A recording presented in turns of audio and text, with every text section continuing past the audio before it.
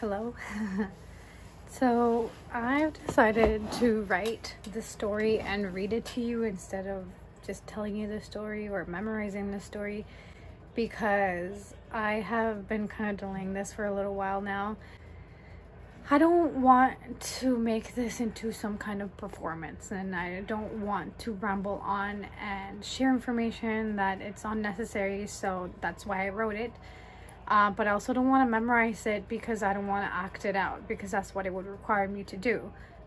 Memorizing it and then saying it, it would be kind of performance-like, and I think the story is really, it's close to my heart. It's about things that have manifested.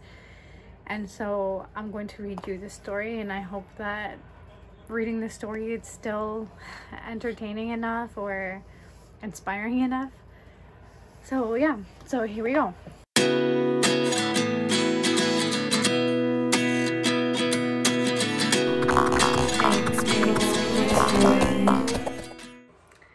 So about 2 years ago, when I was trying to picture my life with limitless abundance, I asked my friends, what would you do if money no longer mattered?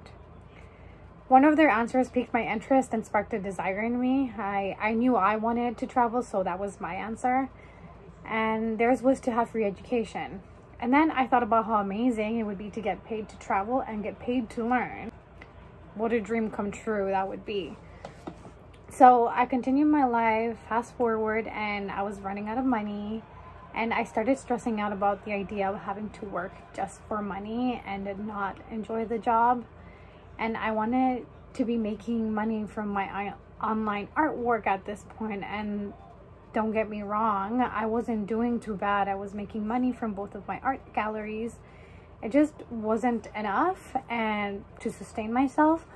And I didn't enjoy the marketing part of my work, so I didn't want to pressure anyone into joining just so I could get by.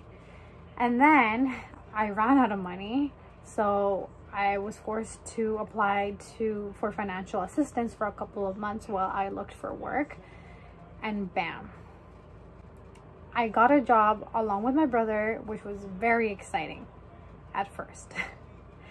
We ended up absolutely hating the job and can probably say that it's the worst job we've ever had. Even though we've actually cleaned dirty toilets back in our cleaning days, so that's how bad it was. I was really confused during this time. I had been working like really hard for so long, and I was basically without a social life. I gave so much of myself to my creations. So during this time, I was meditating, I was reading more than ever, I taught myself discipline, I learned so much about myself, and I created new and healthier habits. This is also when I decided to explore sex transmutation, which I made a video about earlier, which you can check on my channel. And I aimed to manifest my ideal reality through sex transmutation. And I felt great. I was high on life. I felt changed, transformed, and ready to live my dreams.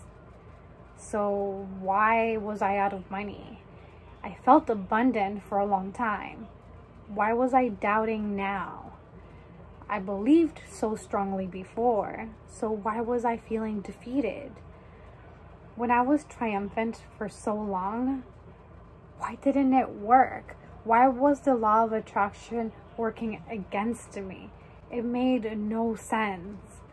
But I knew that doubt in the midst of all that was going on was not going to result in my dreams coming true. So I knew that my enemy was doubt, and every time I let it in, it pushed my dreams away. So kind of like tug of war, I needed to concentrate on high vibrations in order to pull in my desires. So the longer I stayed believing, the bigger chance that it would come true. So I couldn't doubt. I needed to stay firm and be happy and feel abundant, even if my bank account did not reflect that. And for the first time in my life, I was at the lowest I had ever been financially. And for once, my emotions did not reflect that. I felt trust and peace in my heart. My stubborn mind refused to believe that everything I had done was for nothing. believe was all I had, and I was gonna grab onto it as hard as I could.